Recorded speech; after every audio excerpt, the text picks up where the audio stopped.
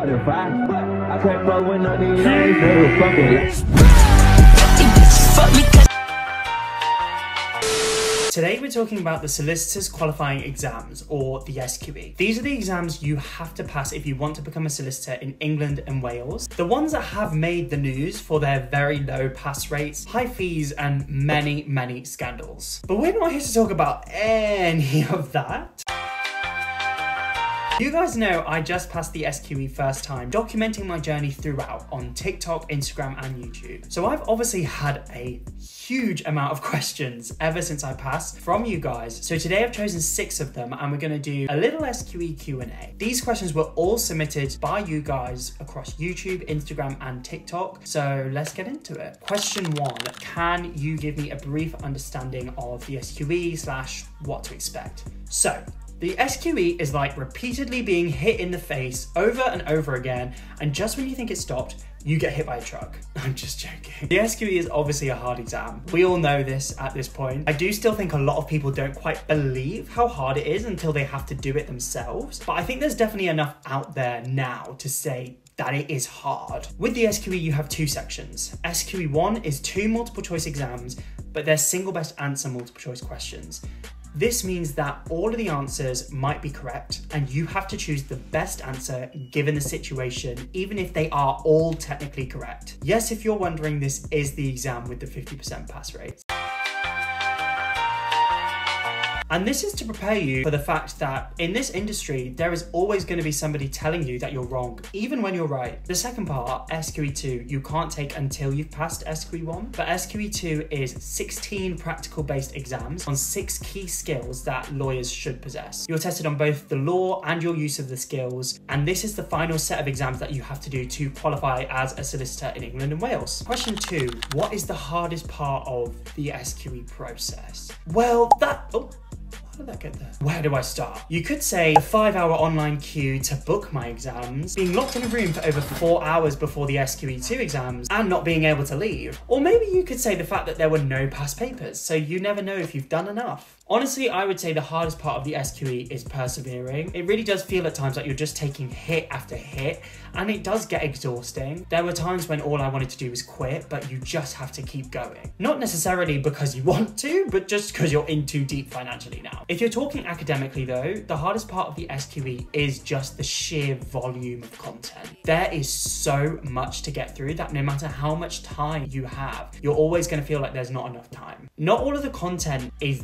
that academically challenging, to be honest. Some of it is just long, but that's my opinion. The hardest part of the SQE is the sheer volume of content and finding the strength to persevere. Can you work part-time while studying the SQE? So I've given some very conflicting information with this, and I'm going to do a Donald Trump tactic and just completely U-turn on everything I've ever said before. I have always said I don't think it would be possible at all to work even part-time while studying the SQE full-time, as it's just such an intense course. However, someone recently said something to me which I hadn't actually considered before. I don't know why. Every time I had said this, I had totally forgotten about just, one tiny little thing, that being this account. The amount of time I spend making videos, planning videos, watching my videos. All that time, I could have spent that working a part-time job instead and helped myself financially. So I would actually say that it is possible now to work a little alongside studying the SQE full-time. However,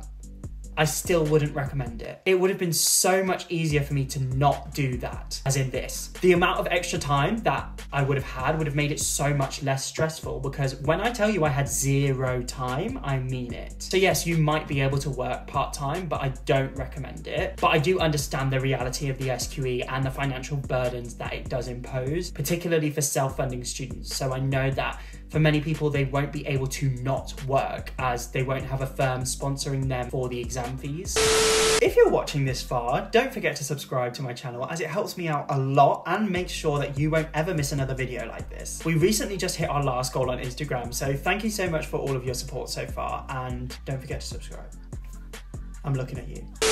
So everyone is asking me how they should manage their time during the SQE, because obviously the SQE is like trying to cram 5 years worth of content into a few months. So managing your time while studying the SQE is going to be very important so you can make the most out of your time that you have. My advice here and I'll be quite honest, you're not gonna like it, is that you need to build your discipline and use a planner and plan your time. With the SQE, quite honestly, you're never going to have enough time to do everything that you want to do. So making the most of the time that you have is very important. I use these planners to plan out my days, scheduling how much time I would allocate to each thing, whether that would be revising the undergrad law, doing practice MCQs, or making my flashcards. Everything was scheduled to maximize my use of my time. I even scheduled filming all of my videos. I'm so serious. These planners are from BlueJ, and they are the ones that I created a few years back to help me get through the stresses of second year of uni. You can check them out via the link in my bio, and make sure to use code Jay'sLawLife for an additional 10% off the entire store. To make the most of this, you have to be disciplined, I'll be very honest. If one day nothing goes according to your plan, you can't just abandon planning your time forever. It needs to be a consistent effort of planning, and once you master it,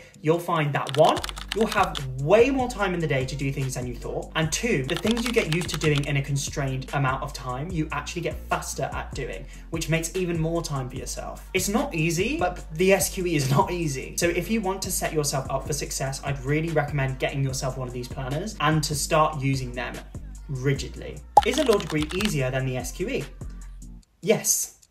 Question 6 says, obviously I'm joking. The answer to this is yes and no, which might actually surprise a lot of you. A lot of people might think after everything I've kind of said that a law degree is just miles easier than the SQE, but I'd say it's not quite. A law degree is hard in different ways. A law degree, I would say, is more academically challenging than the SQE, whereas the SQE is just a hell of a lot more content. Some of the SQE is critically challenging, but proportionally, compared to your total overall learning, the SQE has just more rote learning than critical learning than a law degree would. Also, you've got to remember, a law degree, you're learning a lot of stuff for the first time. Learning how to learn the law is very hard, and that's not something you'll go through with the SQE, as you'll probably have already done a law degree or the GDL. But it is still easier than the SQE, because the SQE brings very different challenges and it really pushes you to your limits of what you can handle. Even as simple as the fact that you're tested on all of your law degree content and all this new procedural SQE content. So it's literally double the amount of workload in like a couple of months. But yes, the SQE is harder than a law degree, but in a slightly different way.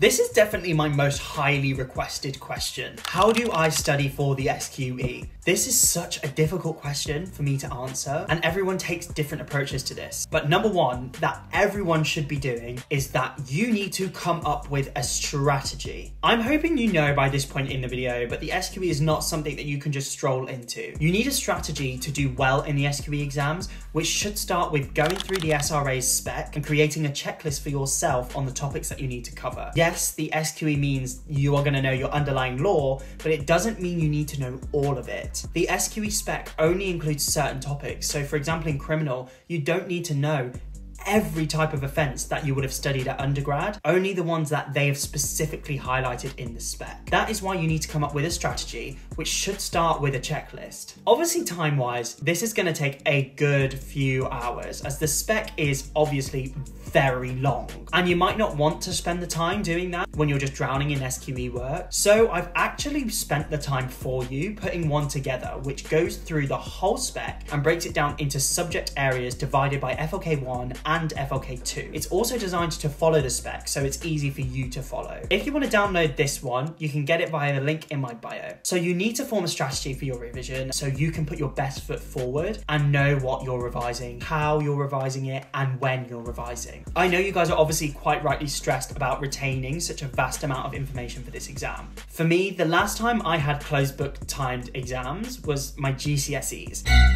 So we're going back over half a decade, which was very scary to deal with. And I can understand why a lot of you are worried about retaining the information and want to know about my top revision tips for the SQE. When it comes to my top study/revision tips for the SQE, I think a lot of you guys can probably guess that for me, it was 100% flashcards. I think you guys know I quite literally made hundreds of flashcards for the SQE. Like, this is not even all of them. The SQE, particularly SQE1, is just drilling you over and over and over again on the law, so you need to have the active recall of the functioning legal knowledge. The best way to get that, in my opinion, is by using flashcards and drilling them constantly over a period of time so that the law does just get stuck in your head. You want to become this store of just loads of legal knowledge that you can access immediately. And an active recall method is the best way to help you get there. I used to be a mind map person. The very, very OG followers of you will know, but for the SQE and the challenges that it brings, I actually say that flashcards are the best revision technique. Thank you for watching this Q&A session on the SQE. I hope this helped you guys a lot and allowed you to learn more about the SQE exams. Make sure to subscribe so that you never miss another video like this, and let me know what you want to see next from me, or even if you want to see a part 2 of this with more questions, because I probably have enough to do it. See you in the next one.